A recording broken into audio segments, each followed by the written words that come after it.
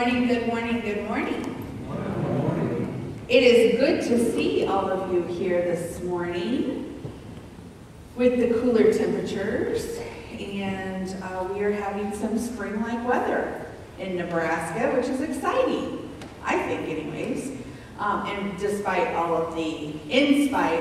of the allergies that are there. So I want to remind you that next Sunday is Pentecost, and so I highly encourage you to wear something red. So whether that be your red fur, a red hat, a red robe, whatever red that you own. Whatever red that you own, wear it tomorrow or next Sunday for Pentecost. We will be having a celebration because it is the birth of the church. So that is a good thing. Other than that, I want to say thank you again for everyone for all the emails and donations to the vestments and cards and textbook messages and all that stuff and gifts that people have given me for graduation. I really appreciate your support and your prayers and celebrating that day with me. And with that, we have announcements. You can see that I was aware that Pentecost is coming up, but can never remember the date, so I hedged my bets. We do have a few announcements for today.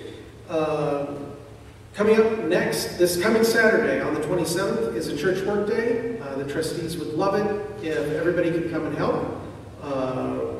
Bring a rake or shovel, your gloves. If you don't have these things, that's fine. We have some spares from 9 in the morning till around noon. We're going to clean up just a few last areas for spring. So it'd be great. The more people we have, the easier it goes. VBS is coming right up as well. That's on June 11th is the starting date. Runs through Thursday, June 15th. There is still time to pre-register. Pre-registration closes June 4th. So we've still got another week and a half to get registration in for Vacation Bible School. The garage sale, gathering the items and getting them ready continues at pace. Please continue to hold off on large items and clothing for just another week and a half or 2 weeks. June 1st is when our team that handles garage sale is really welcoming those items to come in. We're still trying to handle just the small items right now. Please continue your donations to the Youth Emergency Services. Our partnership with them, our mission with them is lasting the entire month of May. And speaking of mission work, we are back serving at the Stevens Center on Wednesday the 31st. That is again just a week and a half away. We still need a few items for the meal, so if you have those and are so led, please bring them in. Also, so that everyone knows, Friday is the last day of school for the elementary school, so the parking lot, they're going to use our parking lot for some overflow pickup. So if you are coming down Friday afternoon, be aware that the parking may be limited there, and that the church office will be closed on Memorial Day, which is not this Monday, it's not tomorrow, it's a week from tomorrow. But be aware that the church office will be closed on Memorial Day. And I think that is all I have. So please rise in body or spirit and join me in our opening prayer. Living and gracious God, through the death and resurrection of Jesus Christ, you have brought us out to a spacious place where we are called to live as those redeemed. Empower us by your Spirit to keep your commandments, that we may show forth your love with gentle word and reverent deed to all your people. Amen. And join us in our opening hymn, Hail the Day That Sees Him Rise. It's in your hymnal number 312.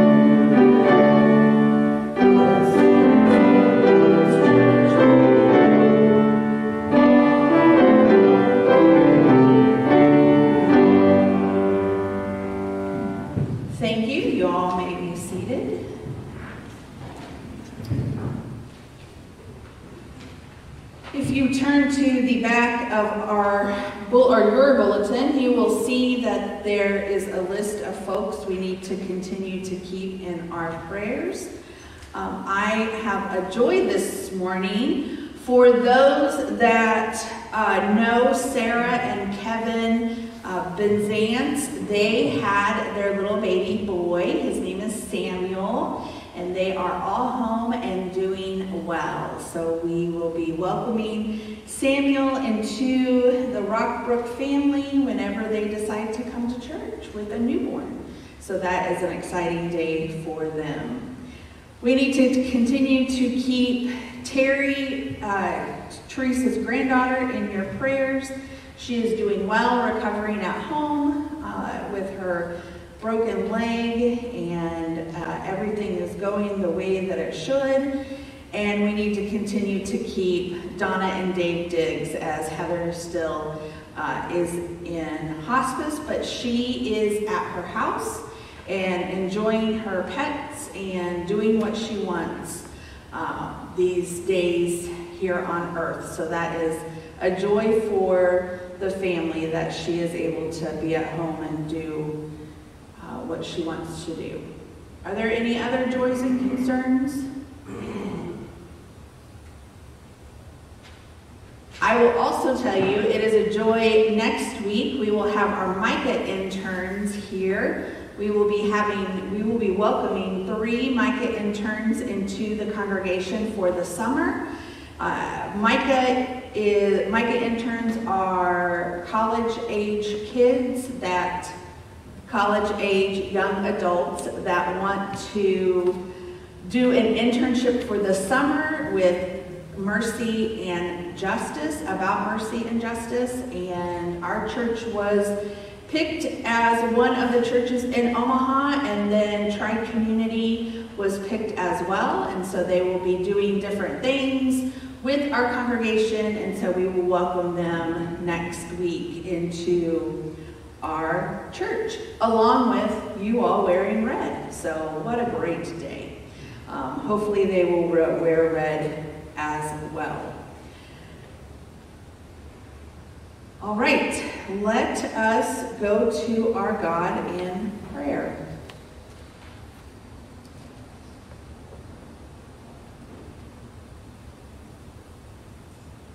Gracious and loving God, on this day that we know as Ascension Sunday,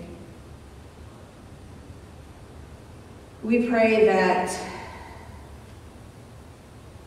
as Jesus' request to be at the right hand of God was fulfilled, that we pick up where Jesus and his disciples left off and continue to bring light and hope and peace to this world.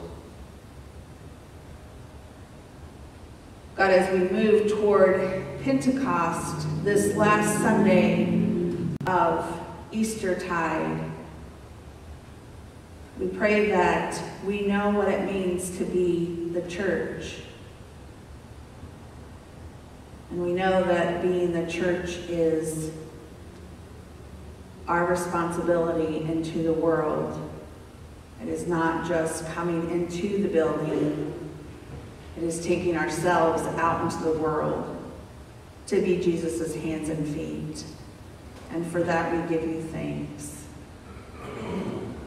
God, we have many prayers of folks who are recovering from surgeries, broken bones. God, we continue to pray for Michael and Terry and Kim. God, we ask that you continue to give these folks hope and strength. God of love, hear our prayers. God, we give thanks this morning for MJ, for watching her walk down the aisle, for her continued strength, for her body continuing to heal and her mind being persistent. God, we give you thanks for her. We give you thanks for Paige. God, we pray for all of the folks that are helping her get to the place that she is and will continue to be. God of love, hear our prayers. God, we pray for those who are in hospice. We pray for those who are taking care of people who are in hospice. We pray for the families of those whose family members are in hospice. We pray for Donna and Dave that you continue to give them peace and strength. We ask prayers for Heather Diggs as you give her peace, and that her time left here on earth is filled with joy and love. God of love, hear our prayers. God, we pray for all of those who have lost loved ones, whether it be to disease, war, mental health. God, we pray for the families. We pray that you give them strength, and we pray that they find community as they grieve. God of love, hear our prayers. God, we pray for all of those who are in war-torn countries or are in countries of political unrest. We pray for those who are in places of natural disasters. God, we pray for these folks who are dealing with this upheaval of life. We pray that they know you. We pray that those on the ground that are helping them, that they give hope and strength. We pray for those who have lost loved ones because of their times in these places. God, we pray that community will surround them as they grieve. We pray that you keep all of the workers who are on the ground strength. We pray to keep them safe. And we pray for those that are there to give them courage. God of love. God, we pray for all of those who take care of us, our hospital staff, our first responders. God, we pray that you keep these folks full of strength and hope. God of love, hear our prayers. God, we pray for all of those who are in the military and for their families. God, we pray that they will be kept safe, that they will have courage.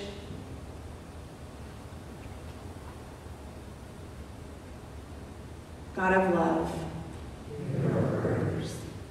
God, we pray for this church. We pray that in all things that we do, that we glorify your name. We pray for our ministry team. God, the work that the team is doing is awesome. And we pray that as we continue forward with new ways and new ideas, that they will enliven folks, that folks will be led, and their hearts will be warmed. God of love, hear our prayers. God, we thank you for this day. We thank you for being able to come here and to hear your word, and then being able to take it out into the world and put it into practice. God, we pray all of this in your Son, Jesus' name, who taught us to pray, Our Father, who art in heaven, hallowed be thy name. Thy kingdom come, thy will be done, on earth as it is in heaven. Give us this day our daily bread, and forgive us our trespasses, as we forgive those who trespass against us. And lead us not into temptation, but deliver us from evil. For thine is the kingdom, and the power, and the glory forever. Amen.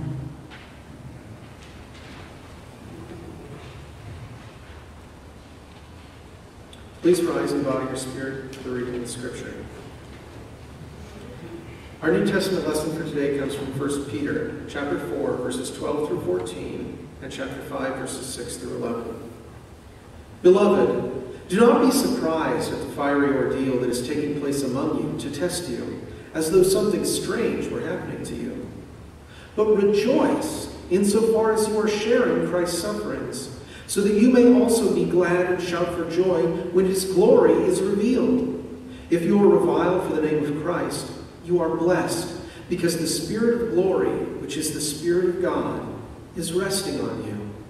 Humble yourselves, therefore, under the mighty hand of God, so that God may exalt you in due time. Cast all your anxiety on God, because God cares for you. Discipline yourselves. Keep alert. Like a roaring lion, your adversary the devil prowls around, looking for someone to devour. Resist him, steadfast in your faith, for you know that your brothers and sisters in all the world are undergoing the same kinds of suffering. And after you've suffered for a little while, the God of all grace, who has called you to God's eternal glory in Christ, will restore, support, strengthen, and establish you. To God be the power forever and ever. Amen. And our gospel lesson for today comes from the book of John, chapter 17, verses 1 through 11. After Jesus had spoken these words, he looked up to heaven and said, God, the hour has come.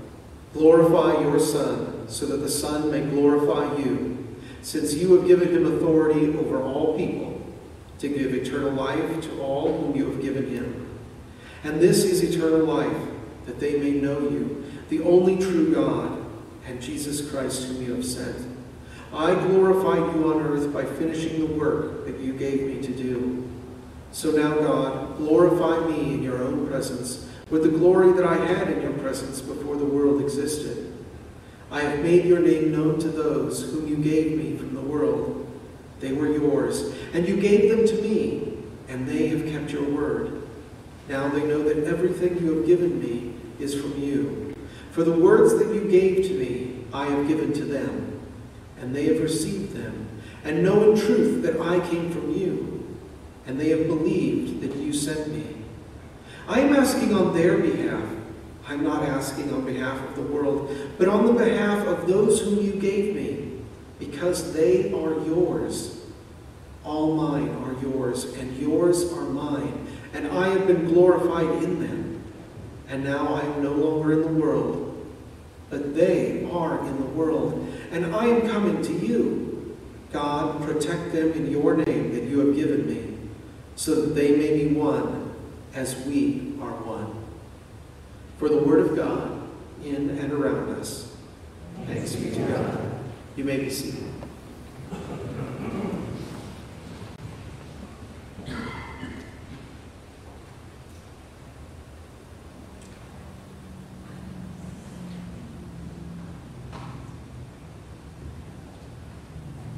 How many of you have seen Lion King, the movie? Okay, all right. So if you haven't, you're going to be lost. But if you have, well, here we go. So there's this scene in The Lion King where Rafiki tells the adult Simba, so Rafiki is he's a baboon, right? Yeah, baboon. Simba is the big lion. And Simba is grieving the death of his father, Mufasa. And that he knows Rafiki is telling the adult Simba where his father is. And he takes Simba to a pool of water and tells him to look down. And Simba complains, "That's not my father, that's just my reflection." "No, look harder," Rafiki says. And as he looks, Simba begins to recognize his father in his own reflection. "You see," Rafiki hums, "he lives in you." In the gospel lesson for today, that is what the author of John is telling us, that Jesus lives in us. So here we are, Jesus is hours away from the crucifixion, and he's praying for his disciples. Now, I know that we have already celebrated Easter, but the lectionary text puts this scripture at the end of the Easter season. And some of the disciples still cannot figure out what's going on. Some of the disciples do know what's going on. Some are just confused, and others of them are just in this state of panic. All throughout the Gospel of John, the writer makes fairly explicit references to Jesus' death. It wasn't like the writer of John all of a sudden has Jesus telling the disciples that he was going to die, but they still forgot to listen. So Jesus is praying in verses 1 through 11 here, offering them some comfort, because you need comfort when someone is going to die. Death is not easy for the living, and yet Jesus also wants to challenge them. So Jesus basically tells them that he wants to go be with God, and by being with God, Jesus will no longer be on earth. And he's telling the disciples that he has taught them what they need to know. And Jesus tells them that God lives in them, that they and all of us are created by God to be in relationship with God. and that is now the disciples' job to go show the world how to live the lives that Jesus wants us to live. So Jesus wanted the disciples to know that to know Jesus was to know God. Nancy Ramsey says that Jesus' final hopes are not a celebration of himself, but the recognition of his life and ministry are windows into God's love and saving purposes. So Jesus prays that people will come to know God through him. So what does it mean to know God? Yes, we can read books about God, we can study the Bible, we can go to seminary, we can read books about God, and that is all fine and good. You'll be really knowledgeable about God, you could probably teach a class about God, you could probably even do a lecture about God. And you could debate with others about God, but will you know God?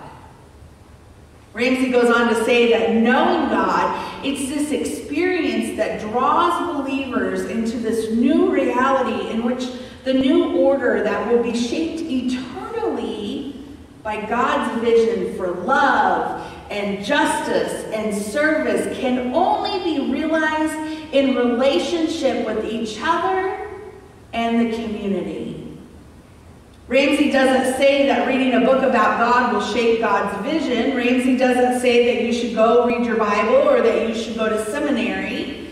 Ramsey says it is in our relationship with others and our community that lets us see who God calls us to be. So even though Jesus is no longer on earth as a human, the community still has access to God. So how do we see God? And then Simba complains, "That's not my father, that's just my reflection." "No, look harder," Rafiki says. And as he looks, Simba begins to recognize his father in his own reflection. "You see," Rafiki hums, "he lives in you." So how do we see God? Look in the mirror. Look in a pool of water. Look at your neighbor. Look at the person to your right. Look at the person to your left. The person behind you.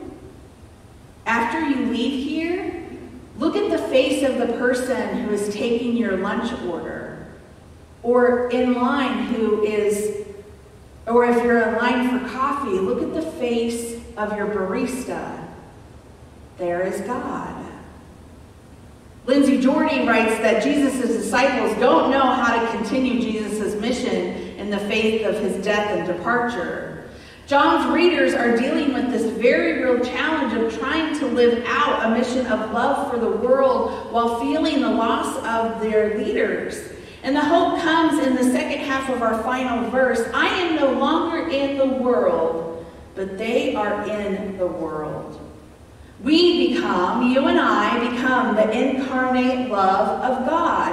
And it's our connection with God, to God, that we extend God's mission. And when we have lost our way, or we feel alone or defeated, remember that we are all connected to God. And the last sentence in John says that Jesus says, "And now I am no longer in the world, but they are in the world, and I am coming to you, holy God. Protect them in your name that you have given me, so that they may be one as we are one." So Jesus is no longer in the world. God is in flesh is over, and Jesus is seated at the right hand of God, and now it's our turn. So what Jesus was teaching and doing is now left up to us, and it's our job to be the light of Christ. So Pentecost is next week. Pentecost is an exciting time because it is noted as the birth of the church. It's a festive day where folks wear red, there's doves, and the Holy Spirit's moving. And as we go about this week, let's think about what it means to be church. That the church is a community of not only follows Jesus in the sense of listening to him and learning from him, but we also are a community who follows Jesus in the sense that we are the ones left to do the work. You and I and others are the ones that are left to do the work. We take up his mantle and carry on his life and his work, so also that God's glory and God's joy and our joy might be complete. Not just here and there, but to the ends of the earth. We are the ones that knows that God lives in us, and by our actions we show others God's love through acts of service and acts of mercy and acts of justice and acts of love. Love in action. So what are we waiting for?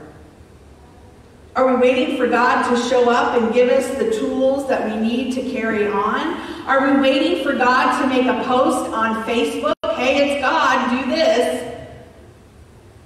Or are we waiting for God to put an ad in the newspaper or rent a billboard or send us a letter telling us exactly what to do? I hope that you all are not waiting for that. God lives in each and every one of us, and I pray that when you look at yourself in the mirror or when you look at another person, you can see the love of God. We have all that we need to show others God's love in ways that will bring abundant, eternal life to all the world. We have to decide to show that to others. Let it be so. Amen.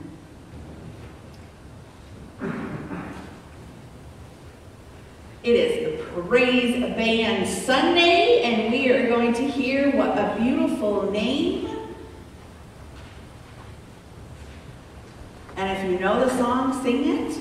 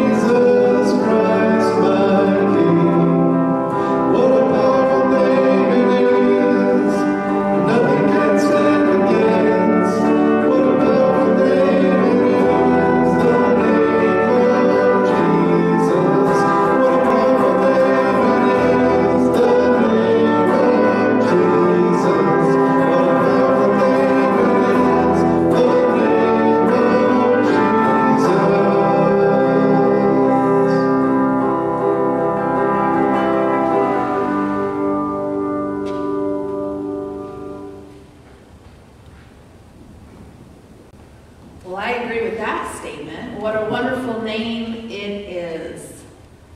As we go forward this week, let us remember that we are the church, that God lives in us, and because God lives in us, we need to share that love, that hope, that strength, that light with others. Go in peace.